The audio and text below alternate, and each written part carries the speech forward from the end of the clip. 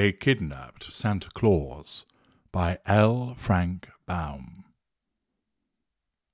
Santa Claus lives in the Laughing Valley, where stands the big rambling castle in which his toys are manufactured.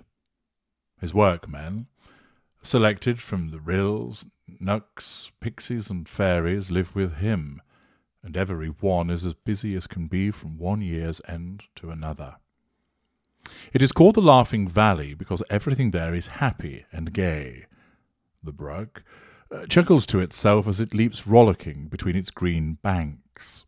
The wind whistles merrily in the trees, the sunbeams dance lightly over the soft grass, and the violets and wild flowers look smilingly up from their green nests. To laugh, one needs to be happy. To be happy, one needs to be content.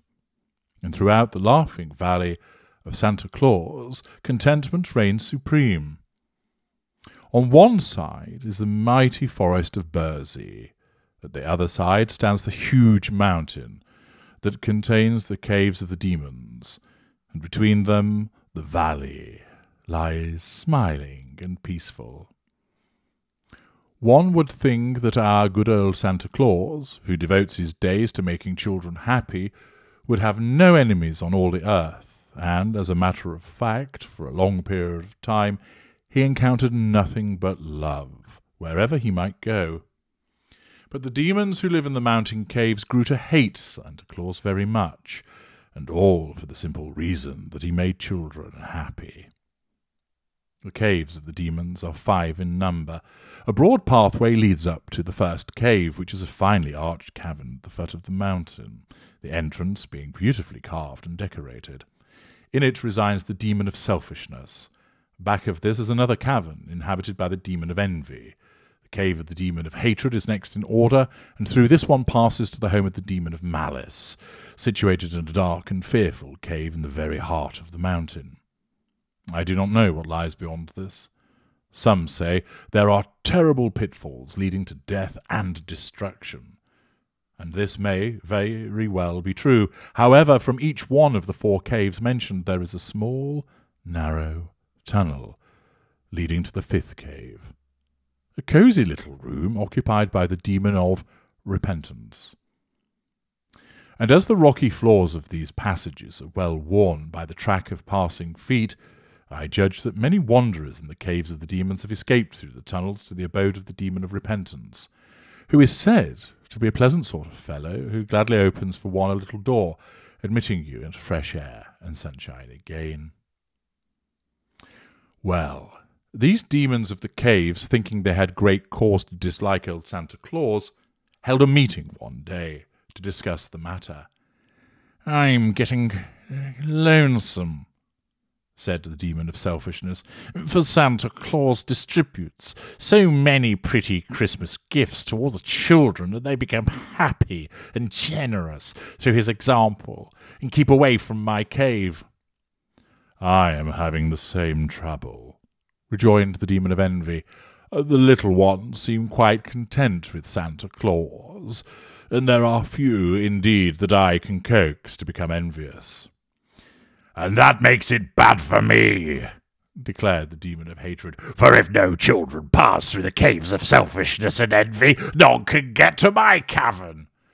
"Or to mine," added the demon of malice. "For my part," said the demon of repentance, "it is easily seen that if children do not visit your caves, they have no need to visit mine, so that I am quite as neglected as you are." "And all because of this person they call Santa Claus," exclaimed the demon of envy. "He is simply ruining our business, and something must be done at once." To this they readily agreed. But what to do was another and more difficult matter to settle. They knew that Santa Claus worked all through the year, as his castle in the Laughing Valley, preparing the gifts he was to distribute on Christmas Eve, and at first they resolved to try to tempt him into their caves, that they might lead him on to the terrible pitfalls that ended in destruction. So the very next day, while Santa Claus was busily at work, surrounded by his little band of assistants, the demon of selfishness came to him and said, "These toys are wonderfully bright and pretty. Why do you not keep them for yourself? It's a pity to give them to those noisy boys and fretful girls who break and destroy them so quickly." "Oh, nonsense!" cried the old grey-beard, his bright eyes twinkling merrily as he turned towards the tempting demon. "The boys and girls are never so noisy and fretful after receiving my presents, and if I could make them happy for one day in the year, I am quite content." So the demon went back to the others, who awaited him in their caves, and said, "I have failed, for Santa Claus is not at all selfish." The following day the demon of envy visited Santa Claus. Said he, "The toys and shops are full of playthings quite as pretty as those you are making. What a shame it is that they should interfere with your business. They make toys by machinery much quicker than you can make them by hand, and they sell them for money, while you get nothing at all for your work." But Santa Claus refused to be envious of the toy shops. "I can supply the little ones but once a year on Christmas Eve," he answered, "for the children are many, and I am just but one. And as my work is one of love and kindness, I would be ashamed to receive money for my little gifts. But throughout all the year the children must be amused in some way, and so the toy shops are able to bring much happiness to my little friends. I like the toy shops, and am glad to see them prosper." In spite of the second rebuff, the demon of hatred thought he would try to influence Santa Claus. So the next day he entered the busy workshop and said, "Good morning, Santa. I have bad news for you." "Then run away like a good fellow," answered Santa Claus. "Bad news is something that should be kept secret and never told." "You cannot escape this, however," declared the demon. "For in the world are a good many who do not believe in Santa Claus, and these you are bound to hate bitterly, since they have so wronged you." "Stuff and rubbish!" cried Santa. "And there are others who resent your making children happy, and who sneer at you, and call you a foolish old rattlepat. You are quite right to hate such base slanderers, and you ought to be revenged upon them for their evil words." "But I don't hate them," exclaimed Santa Claus positively. "Such people do me no real harm, but merely render themselves and their children unhappy. Poor things! I'd much rather help them any day than injure them." Indeed, the demons could not tempt old Santa Claus in any way. On the contrary, he was shrewd enough to see that their object in visiting him was to make mischief and trouble, and his cheery laughter disconcerted the evil ones and showed to them the folly of such an undertaking. So they abandoned honey words and determined to use force. It was well known that no harm can come to Santa Claus while he is in the Laughing Valley, for the fairies and riddles and knooks all protect him. But on Christmas Eve he drives his reindeer out into the big world, carrying a sleigh load of toys and pretty gifts to the children. And this was the time and the occasion when his enemies had the best chance to injure him. So the demons laid their plan and waited the arrival of Christmas Eve. The moon shone big and white in the sky, and the snow lay crisp and sparkling on the ground as Santa Claus cracked his whip and sped away out of the valley into the great world beyond. The roomy sleigh was packed full with huge sacks of toys, and as the reindeer dashed onward, our jolly old Santa laughed and whistled and sang for very joy, for in all his merry life this was the one day in the year when he was happiest, the day he lovingly bestowed the treasures of his workshop upon the little children. It would be a busy night for him, he well knew. As he whistled and shouted and cracked his whip again, he reviewed in mind all the towns and cities and farmhouses where he was expected, and figured that he had just enough presents to go around and make every child happy. The reindeer knew exactly what was expected of them, and dashed along so swiftly that their feet scarcely seemed to touch the snow-covered ground. Suddenly, a strange thing happened. A rope shot through the moonlight, and a big noose that was in the end of it settled over the arms and body of Santa Claus and drew tight.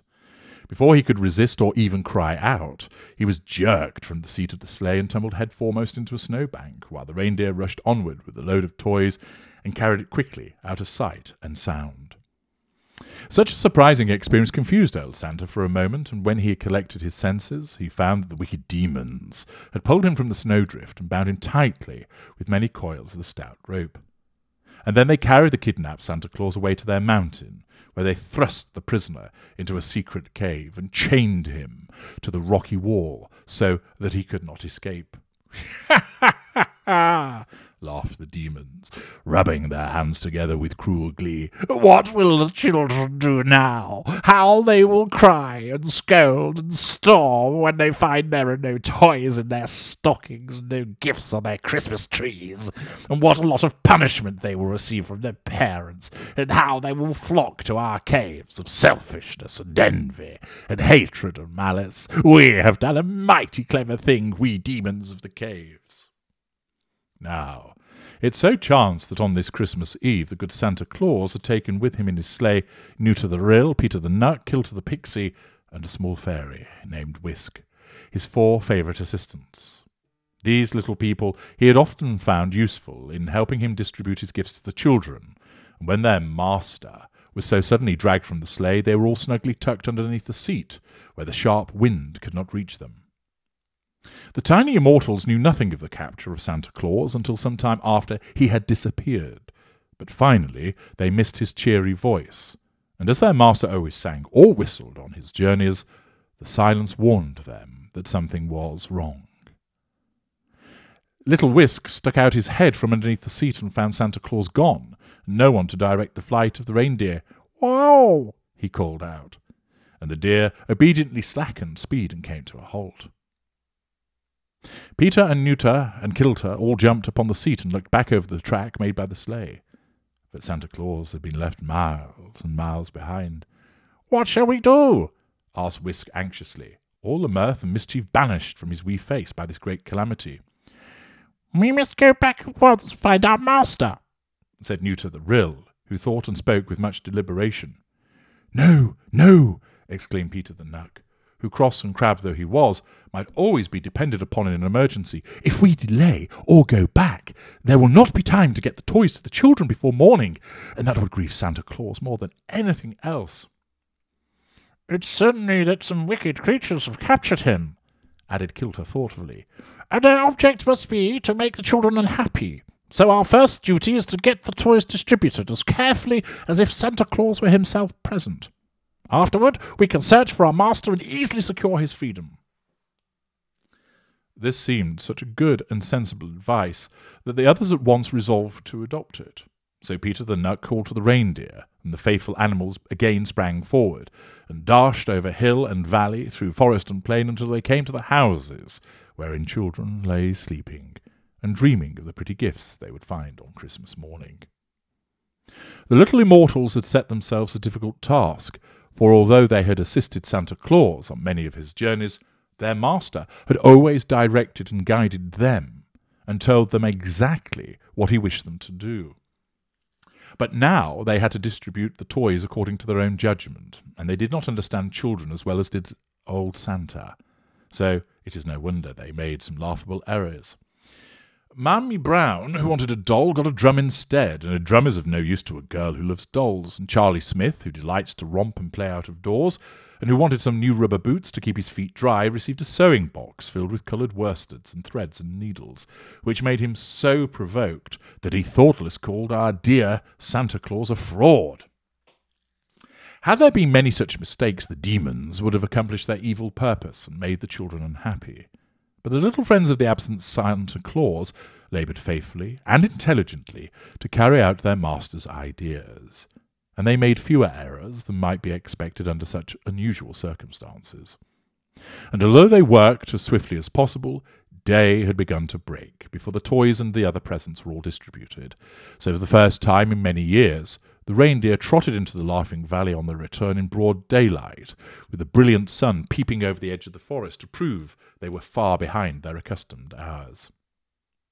Having put the deer in the stable, the little folk began to wonder how they might rescue their master, and they realized they must discover first of all what had happened to him and where he was.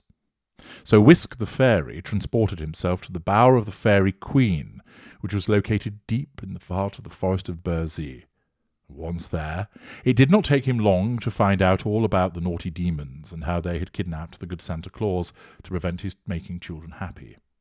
The Fairy Queen also promised her assistance, and then, fortified by this powerful support, Whisk flew back to where Nuta and Peter and Kilter awaited him, and the four counselled together and laid plans to rescue their master from his enemies.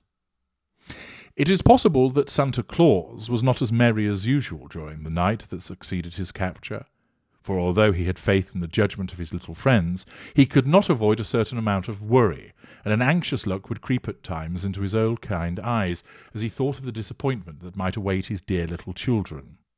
And the demons, who guarded him by turn, one after the other, did not neglect to taunt him with contemptuous words in his helpless condition. When Christmas Day dawned, the demon of malice was guarding the prisoner, and his tongue was sharper than that of any of the others. "The children are waking up, Santa," he cried. "They are waking up to find their stockings empty. Ho, ho! How they will quarrel and wail and stamp their feet in anger. Our caves will be full today, old Santa. Our caves are sure to be full." But to this, as to other like taunts, Santa Claus answered nothing. He was much grieved by his capture, it is true, but his courage did not forsake him. And finding that the prisoner would not reply to his jeers, the demon of malice presently went away, and sent the demon of repentance to take his place. This last personage was not so disagreeable as the others. He had gentle and refined features, and his voice was soft and pleasant in tone. "My brother demons do not trust me overmuch," said he, as he entered the cavern, "but it is morning now, and the mischief is done. You cannot visit the children again for another year." "That is true," answered Santa Claus almost cheerfully. "Christmas Eve is past, and for the first time in centuries I have not visited my children." "The little ones will be greatly disappointed," murmured the demon of repentance almost regretfully. "But that cannot be helped now. Their grief is likely to make the children selfish and envious and hateful, and if they come to the caves of the demons today, I shall get a chance to lead some of them to my cave of repentance." "Do you never repent yourself?" asked Santa Claus curiously. "Oh, yes, indeed," answered the demon. "I am even now repenting that I assisted in your capture. Of course, it is too late to remedy the evil that has been done, but repentance, you know, can come only after an evil thought or deed, for in the beginning there is nothing to repent of." "So I understand," said Santa Claus. "Those who avoid evil need never visit your cave." "As a rule, that is true," replied the demon. "Yet you, who have done no evil, are about to visit my cave at once, for to prove that I sincerely regret my share in your capture, I am going to permit you to escape." This speech greatly surprised the prisoner, until he reflected that it was just what might be expected of the demon of repentance. The fellow at once busied himself untying the knots that bound Santa Claus and unlocking the chains that fastened him to the wall. Then he led the way through a long tunnel until they both emerged in the cave of repentance.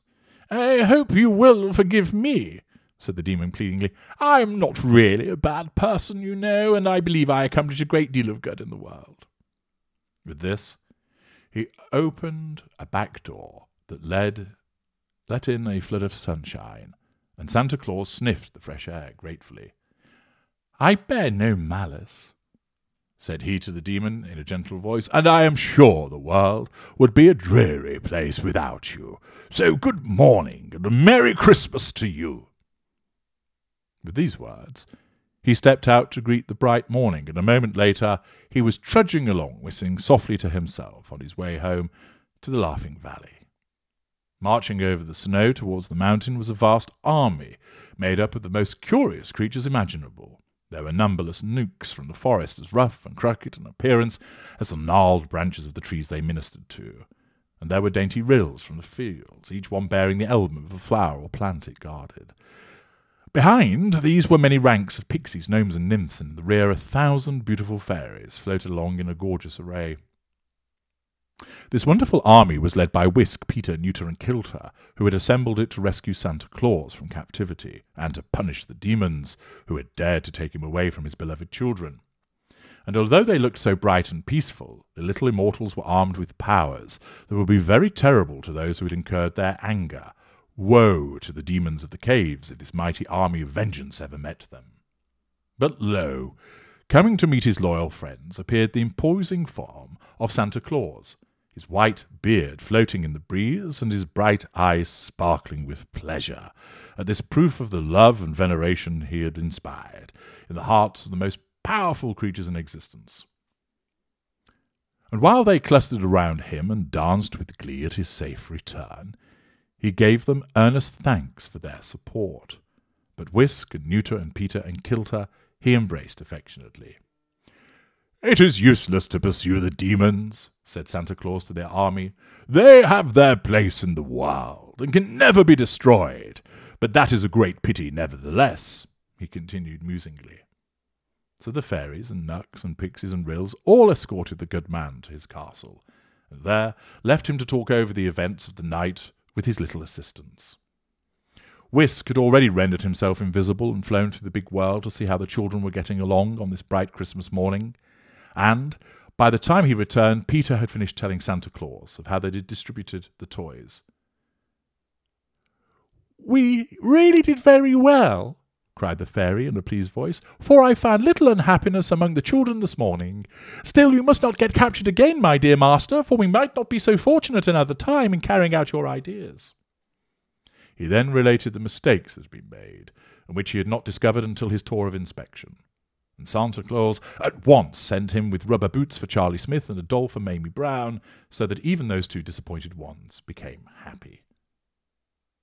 As for the wicked demons of the caves, they were filled with anger and chagrin when they found that their clever capture of Santa Claus had come to naught. Indeed, no one on that Christmas day appeared to be at all selfish or envious or hateful, and realizing that while the children's saint had so many powerful friends, it was folly to oppose him. The demons never again attempted to interfere with his journeys on Christmas Eve.